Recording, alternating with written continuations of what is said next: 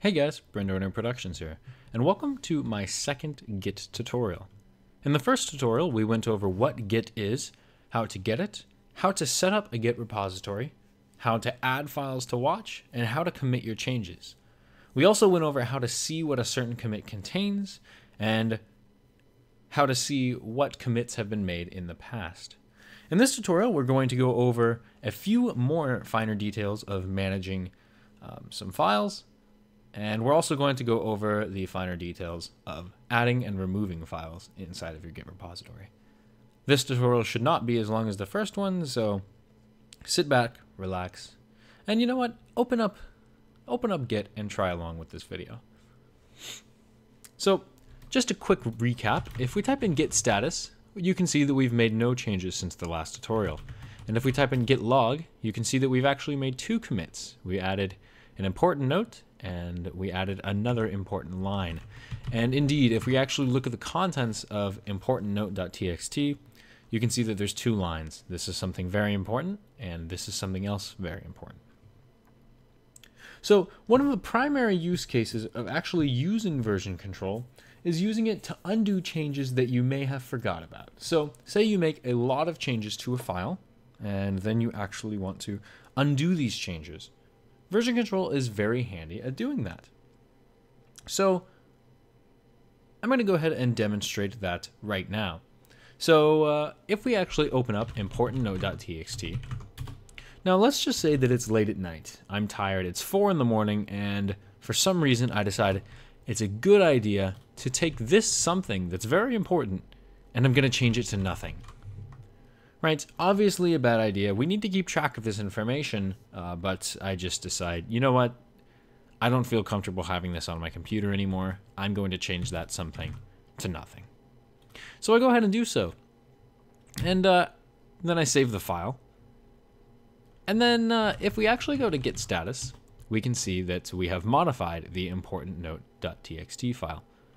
Now, at this stage, there are a couple things we can do to get our changes back.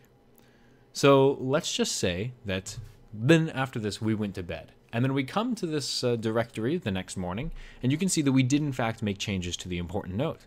So then if we type git diff, you can see that what we did is we removed the line "this is something very important," and then we added the line "this is nothing very important."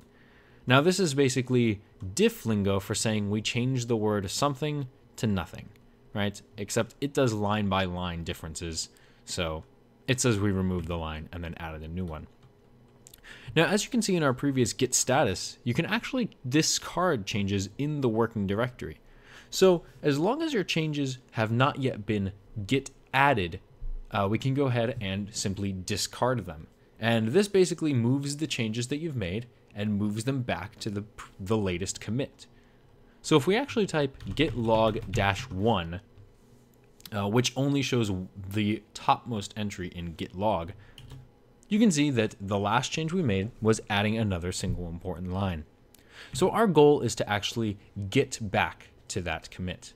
And we can do that, as Git tells us, by saying git checkout -- important note.txt. And then once we do that, if we type git status, you can see that there's nothing to commit. And then if we actually open up important note, actually if we just look at the contents of important note, you can see that nothing did indeed get changed to something. Now, this method only works if we last night did not commit our changes. However, let's just simulate what would happen if we did indeed commit our changes. So I'm actually going to try something fancy here, and I'm going to say, I'm just going to use sed to replace something with nothing. This is not necessary whatsoever. However, I'm going to try it out. So now if we go ahead and look at the contents of important note, you can see that both instances of something have been replaced with nothing.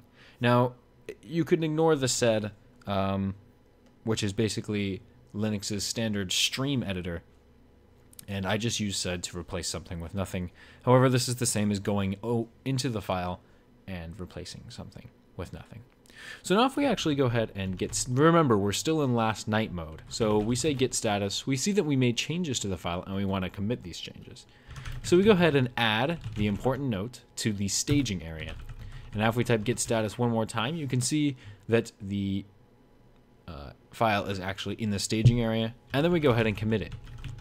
And since we think this is a smart decision last night, we can go ahead and say, for security reasons, change something to nothing. And then once we do that, we can actually type git log, and we can see that our latest commit was indeed changing something to nothing. So now we go to bed, we wake up the next morning, and we boot up our machine, and we look at the contents of the important note. And we can see that we accidentally changed something to nothing. What were we doing last night? Now, if we were not using version control, what could we do to resolve this problem? We could hope that the editor we are using saved some sort of backup. So again, using Microsoft Word as an example, it would probably have some sort of backup somewhere that you could go ahead and load. If you were using Vim as an editor, you might still have the swap file of that edit. However, there's nothing really much else we can do. Say that we totally forgot what this something was, and that's why it was in this file, because we would forget it. There's really nothing that we could do to get that data back. However, since we're using version control, it's actually quite trivial, which is exactly what version control is useful for. So in the morning, we wake up and we see that important note has been changed. So of course, we look at our Git Commit History. So we go into git log and we see that some clown actually changed the something in our file to nothing for what they call security reasons. However, we know that our machine is safe and it's only stored locally, so this shouldn't be a problem. So forgetting about the reasons why this person changed the something to nothing, all we care about is reverting the file. We just want that something back. Now, there are a few ways to do this. Again, one of the easiest ways, say we want to manually do it, we can actually just type git log, and we know that the commit hash is 81A00. So then we can type git show 81A00. And once we do that, we can actually see what that something was, right? Because we can see the exact changes that were made. And we see that indeed that something was something. Whoa. So we can actually press Q to get out of here. I don't think I actually ever told you how to get out of git log or git show. You basically press Q, which means quit. So we know that this last commit was exactly what we wanted, right? So if we type git log -1, we can see the exact commit that we want to revert. So the way that Git works is if you actually want to revert some changes, you select the specific commit that you want to revert and tell it to revert. And then Git will revert all changes made in that commit.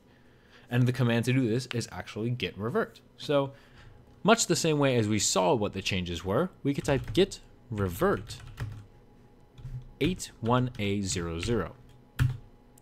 And then it's going to open up this commit message in your text editor. Now, when we actually used the commit command, we passed the -m flag, which allowed us to specify a commit message on the command line.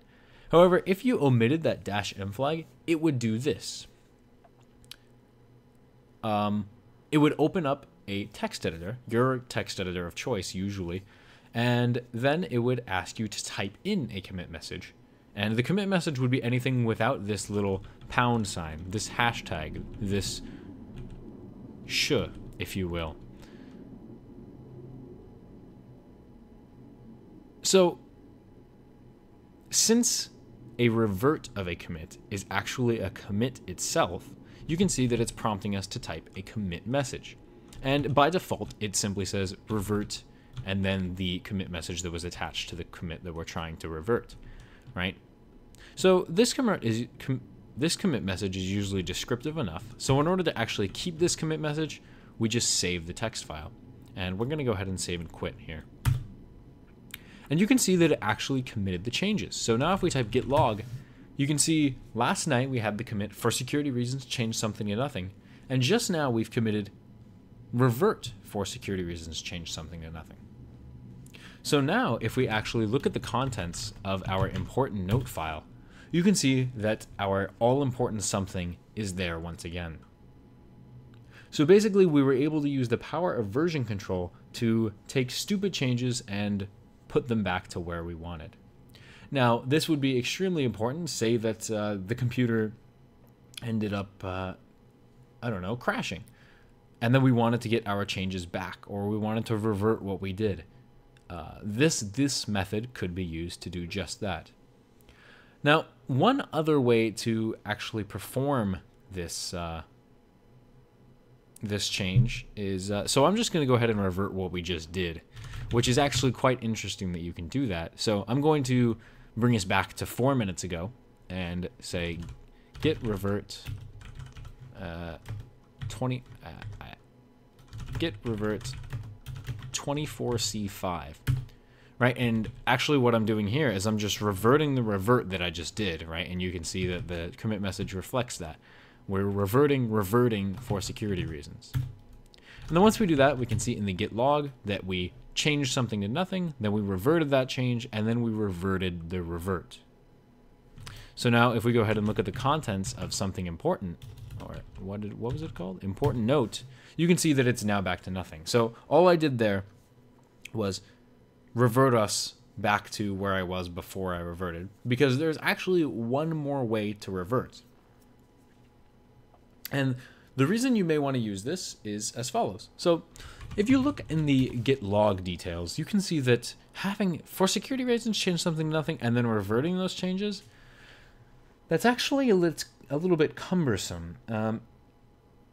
If you have no intention of ever going back to this changing something to nothing, why would you even need to keep track of the fact that you changed this something to nothing? Now, in a perfect world, you would want to keep track of everything that you do. And then later down the line, you can see the exact changes that you made, and then you can justify those changes. And you can keep a track record of what you actually did. But if you don't actually want to keep a track record of what you actually did, you can what's called reset the current commit history. And you can actually reset hard to reset everything. So let's just say that I want to forget everything that I did. I don't want to change something. I don't want to remember that I changed something to nothing. In fact, I don't even want to remember that I reverted the security. I don't even want to remember that I reverted the revert. This is all just a mess, and I just want to forget about it. So we just basically want to act like we got right back to commit 2E75C, right? We never made any changes after that. So we can use the git reset -- hard function. And that basically hard resets all command line or commit history to a specific point. Now, keep in mind that this is an extremely destructive command, right? If you have a bunch of changes and then you reset, your changes are irreversibly changed. So it is extremely important that you actually want to do this. And Git will provide no confirmation that you want to do this, because if you're typing it in, you obviously want to do it. So be very, very careful. So, and then you actually provide the commit hash here. Now, I've actually forgotten exactly what the commit hash is. Okay, 2E75. So now if we git reset -- hard to 2E75, you can see that it says head is now at 2E75, added another single important line. So head is basically the most recent commit. So it's basically telling us, hey, yeah, we've reset it, and now the most recent commit is added another single important line. And then if we type in git log, you can see that all of the changes we made, all of the unimportant changes we made, have now been reset. Now, this is actually a little bit scary, because what if we wanted to keep one of those changes, right? There's no way to get back to it. There's no way to see what those changes were. So, like I said, the git reset hard function is destructive. However, it can be used to clean up your changes, like we just did. So that concludes part 2 of my Git tutorial series. Just in review, we went over reverting changes. We went over seeing these changes, what the changes were, and then we went over how to actually reset these changes. Hopefully everything was clear to you. If you have any questions, please go ahead and leave them in the comments, or you can go ahead and head over to BP Forums, which is linked in the description. Thanks a ton for watching, and I hope you all have a wonderful day. Peace.